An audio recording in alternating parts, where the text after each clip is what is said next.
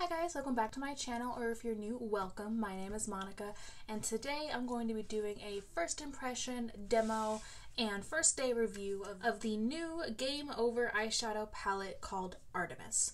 Now, this is based from Ready Player One, which is a movie that actually comes out today, the day that I'm filming it, March 29th. I read the book last year, and I absolutely fell in love with the universe and with some of the characters, not some of the other characters, but overall, I fell into the same, way that I felt about it that I feel about a couple of other, anime series and books, where I love the universe and I love a lot of, the ideas that they bring up, but then the story itself kind of falls just a little bit flat. But either way, I was really excited for the movie when I heard that it was announced, especially since Steven Spielberg was directing it. But, I saw the trailer. I saw the extended trailer, and I can't pass too much judgment until I've actually seen the movie, of course, but based on what I've seen from the trailer, I'm a little worried. I'm a little worried. Also, it looks a lot more like anime than I thought it would. I don't know if I can throw up screenshots without getting, copyrighted, but I'll see if I can throw up screenshots of what I'm talking about, especially Artemis. Artemis is nothing like she was described in the book, guys. But anyway, that brings us to this. It's an eyeshadow palette. I bought it from Hot Topic. So let's go ahead and jump into this video where I try out some eyeshadows and rant about a book that I really liked. If you like this video and you can't wait to see Ready Player One, don't forget to give this a big thumbs up and subscribe if you want to see the rest of my videos as they come out. So let's go ahead and jump into this eye look while I rant about books. So I've done my whole face. I have got my brows done. I did my brows a little darker and more intense than I normally do because I feel like they matched the wig. I really love this wig. I went ahead and I fixed the part. I plucked a little bit from it, and I love it. So I feel like the brows match the wig really well. So anyway, enough about that. I purchased the Artemis eyeshadow palette from HotTopic.com. So I placed my order for this and then one other item back on March 12th. I got this 20% off, so I paid $12.97 for this palette right here. I also bought one other thing that was Ready Player One related. They had a set of bath bombs. I love bath bombs, man. I can't get enough of them, especially because we just redid our bathroom, so we have a whole new bathtub. I'm gonna break into, it took so much self-restraint to not use these before this video. Since we got the new bathtub, I'm so excited. Literally after I'm done with this, I'm gonna, strip and drop right into the bathtub. But anyway, these are bath bombs shaped into the 3 keys from the book/movie. I thought that was really cute, and I had to pick them up as well. So I got that and the eyeshadow palette. So the total for the two of them plus shipping was $32.45. The two products were $25.54, and then shipping was $4.99. I wasn't really happy with the shipping considering, oh god, I got hair in my eye. I wasn't really happy with the shipping because they charged me $4.99 and it took a full week to get to me. So I placed the order back on March 12th. It shipped on March 13th, which I was surprised that it shipped the next day, and I was like, oh cool, I'll get it soon. Not really. It shipped March 13th, and I didn't actually get the package until March 20th. So it took a full week to ship, and that was $4.99. I've been on other websites where $4.99 is 2-day shipping. It might just be Hot Topic and the way that they do things, but shipping took a lot longer than normal, and I do a lot of online shopping. Give me a good website, give me, all the time alone to shop, and I'm all over it. I try to avoid shopping with other people or shopping out and about unless I really need something. So anyway, aside from the shipping, it came in a normal brown box. Everything was packaged nicely. None of the shadows broke, which I was very happy about. I was a little worried that some of the shadows were going to break. You get 9 shadows in here. 5 are matte. They're in kind of this Tetris shape right here in the middle, the mattes, and then the rest are shimmers. Oh my god, I just dug my finger into the black shade. Oh, I just made a mess. Oh no. Oh shit. Okay, so excuse the fact that I just dug a gigantic dip into the black shade right there. I was trying to get the brush out, so I'm just going to tip it over. It comes with a brush. It's not double-sided, and actually, let me see if I can zoom in on this, but it's wrapped in a tape that's supposed to match the design of the palette, but looks. I don't know if you can tell, but like right there, like the tape is coming off. Like it just looks really cheapy. And the brush itself, it's just like a flat shader brush. It's nothing spectacular. So as normal, like with these kind of palettes, I'm not gonna use the brush. But other than that, the palette itself is actually like really nicely designed. You have all your shades right here. You have a gigantic mirror on this side, and you can actually, excuse me here. You can actually fold it all the way back. So you can use your shadows on this side, and if you want to use the mirror, you got it on this side, which I really appreciate. They added in a couple of little designs, like from the universe of the movie / the book. You've got a little thing down here that says Gunter Life, which is really cute. You've got an anti-Sixers badge up in the corner. The top says second place never looked so good. And then you got a Planet Doom sticker right over here in the corner. So I think like they paid a good amount of attention to detail of this palette, which I think is very, very cute. It's very, very 80s. You've got like the stripes, you've got like blue to pink, very neon, and I really appreciate the color selection here. You've got a yellow, a green, a red, a shimmery pink, a blue, a shimmery white, a black, matte black, a light kind of baby blue, and then a purple shimmer. So I think the colors are picked very well. I love how colorful it is. I want to see how great the quality is. So before we jump into the demo, let's go ahead and jump into swatches of all of these shades on my arm real quick.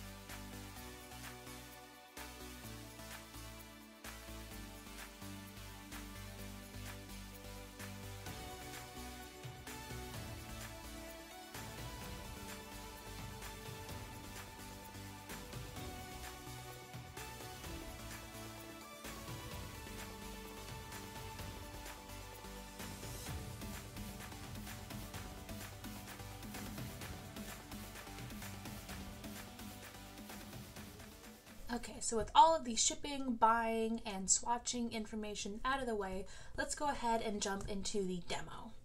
So I have some clips for my hair, or not my hair that is not my hair, because this is a wig.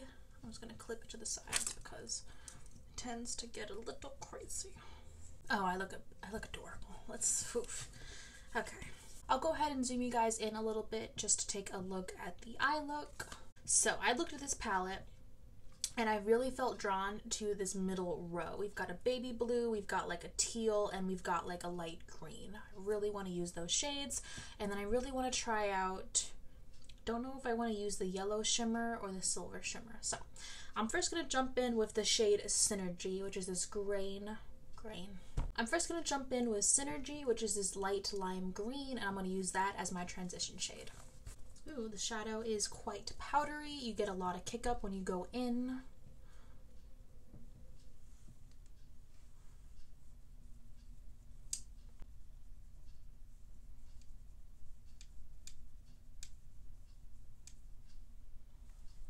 And that did next to nothing. Okay, let me try dipping it again.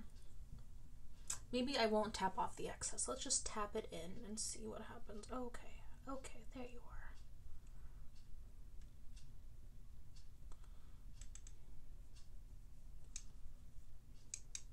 are. Okay, so by doing what I normally do, like tapping in and then tapping off the excess and going in, it didn't even show up, like, at all. So what you have to do is tap in, get a lot of product on your brush, tap it in, like where you want it to go, and then blend it out. Because otherwise you're not going to see any, like, pigment at all. I mean, I am a little worried about fallout because it is so powdery, but right now I'm not seeing any fallout from the shade. Okay, so I am noticing like right up here where I've already placed the color and blended it out, that when I go in and like try to build it up a little bit more, it's like totally blending away. So I'm going to try to add a little bit more and not blend too much, just kind of like pat it in. Okay, so pigmentation isn't great, but I was able to build it up for my transition. And let me show you the palette. You can see that there's like green everywhere. So I'm gonna take a smaller, still fluffy brush. This is a Morphe M573, and I'm gonna go in with the next shade up, which is New Wave, this kind of like teal shade. I'm gonna dip in. Okay, so surprisingly, that one didn't give me as much kick up. Let me try it with the big fluffy brush. Yeah, even with the big fluffy brush, that one didn't have as much like kick up. So we're already seeing a little bit of inconsistency in like the formula here in the palette. So I'm going to coat my Morphe brush. Let's try it. We're going to tap off the excess and then go in a little bit lower than where I placed Synergy.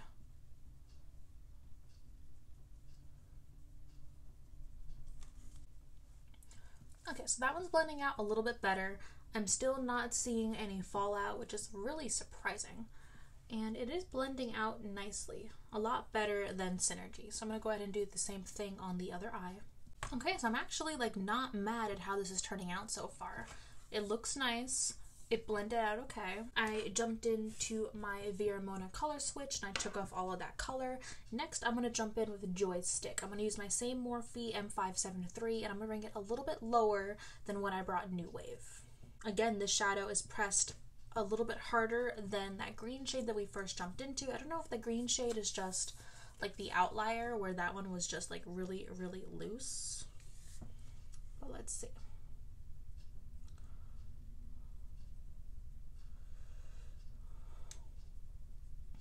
So the pigment on that one was a lot lighter than the other two shades, but you know, I'm liking like the light shift that it's giving the other two shades right now. Like overall, like the look, I'm actually kind of really like liking because it's going from green to blue to baby blue, and I think overall it's looking nice. Okay, so with all of that blended out, I really want to try one of these shimmers, and I think it's going to be the shade 3-Dimensional, which is the silvery silver. I will of course be using a glitter glue like I always do because, oh my god, that rhymed. Since I have such hooded lids, if I don't use a glitter glue with anything, the shade just comes right off anyway. But I just want to let you guys know I'm using the NYX glitter glue for this.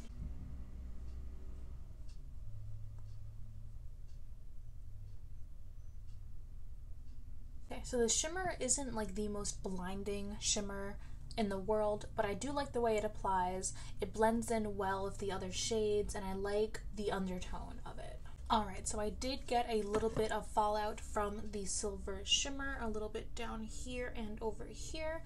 So I'm going to swipe that away, and I'm actually really happy with how the looks turned out so far. So I think I'm going to stop it right there for my lid. I'm going to jump in with liner, some mascara, and then we'll come back for the lower lash line. Okay guys, so we're back. I have my liner and mascara on, and I'm really liking the look so far. For the lower lash line, I really want to go in with another pop of color. So I'm going to do my best to try High Fidelity, which is like this shimmery yellow color. Since it is a shimmer, I'm going to go ahead and use the NYX glitter glue on the inner part of my lower lash line just to see how it sticks to that.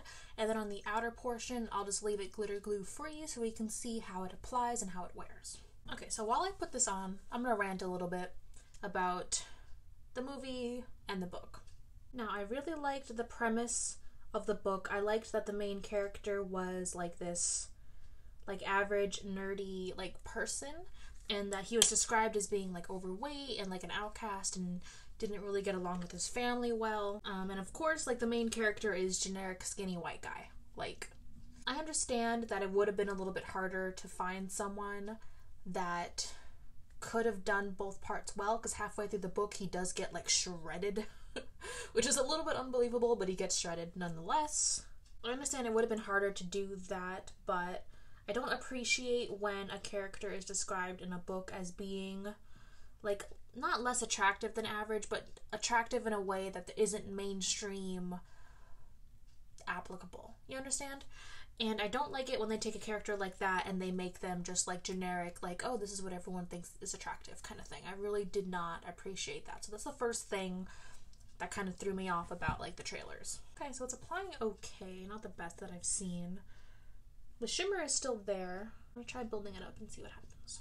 The next thing that I was worried about was how anime the Oasis looked.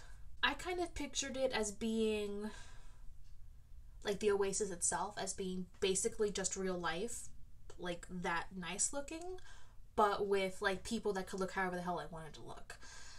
They kind of went full anime, and the main character looks like someone's OC from like DeviantArt. Oh god. And then one thing that really like threw me off was Artemis herself. Like, she's on the cover right here. Like, look at that. So Artemis in the book was described as just being, she basically looked the exact same way that she did in real life, and like, spoiler alert, which it's not even a spoiler alert because they showed this in the trailer.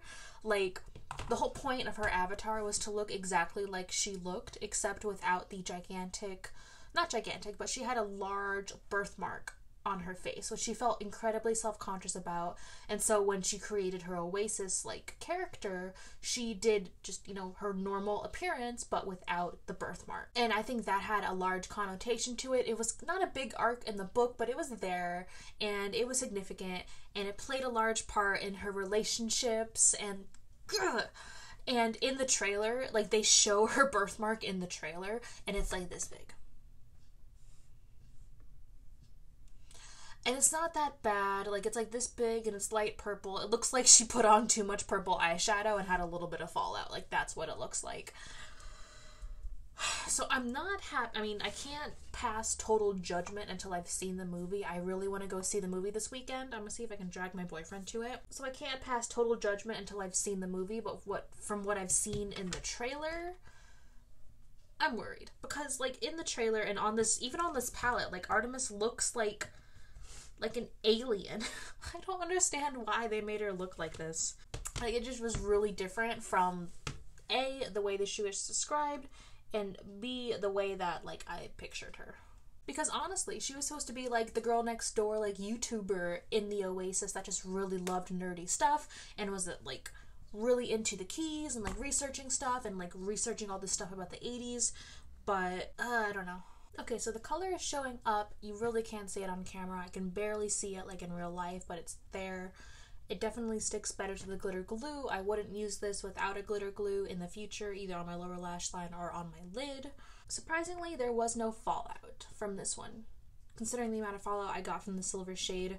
Maybe it was because I was going in with the glitter glue for the most part and like a more dense brush. So if you want to minimize the fallout with any of the shimmer shades in here, I would recommend going in with like a dense shader brush and a glitter glue. I want to use another shade to highlight my inner corner today. I'm going to use Hacker, which is like this pink shimmery shade. I'm just going to go in with my inner shader brush from Sigma and just tap that right there.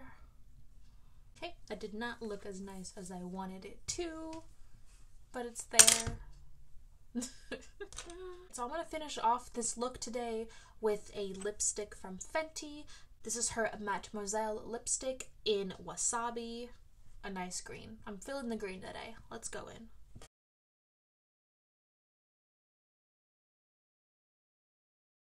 Okay, so sidebar, I will say it is significantly harder to get a nice crisp line out of the Mademoiselle lipstick once you've used it a few times, as the tip does wear down.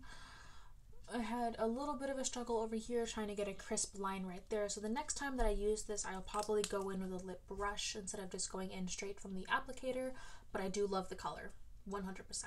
So we are all zoomed out for the final look. I am loving the actual like end result here. I think it took a lot of extra work to get here, but I am happy with how things turned out. I think a lot of these shadows require extra work. I've used the majority of them. 1, 2, 3, 4, 5. I've used 6 out of the 9 shades. I can't speak to the matte black. I'm not sure how that works. I will have updates in the description box below about wear time and about the rest of these shades, so make sure you check that out before you leave today. Overall, This isn't my favorite palette, and it's not my least favorite palette. I'm going to try using it with some other primers, maybe some other glitter glues, maybe spraying some of the shimmers of Fix Plus to see if I can get it to work better for me, because I do love the color scheme. I love how bright it is. I love how colorful it is. Like, I love the idea behind it. The same thing about the book. I love the idea and the world of this, but when it comes to the details and when it comes to the execution and the story, I'm not 100% sure. Thank you for staying with me throughout what I'm sure was a very long video. If you liked it, don't forget to give it a thumbs up and subscribe so that you can catch the rest of my videos as they come out. If I can see the movie before this video goes up, I'm gonna try to get this video up today or tomorrow. If I can see the movie before then, I'll make sure to update you with my thoughts down below, because I'm sure I will have a bunch of them. I'm that obnoxious person that, like, in the theater with my boyfriend, or like if I'm watching a video with my friends, I'll be like, so in the book, this is what happened. And I won't do that for the whole movie, but I'll do that for the majority of the movie. So that's what you're getting into here. So again, thank you for watching, and I hope I'll see you in my next video. Bye!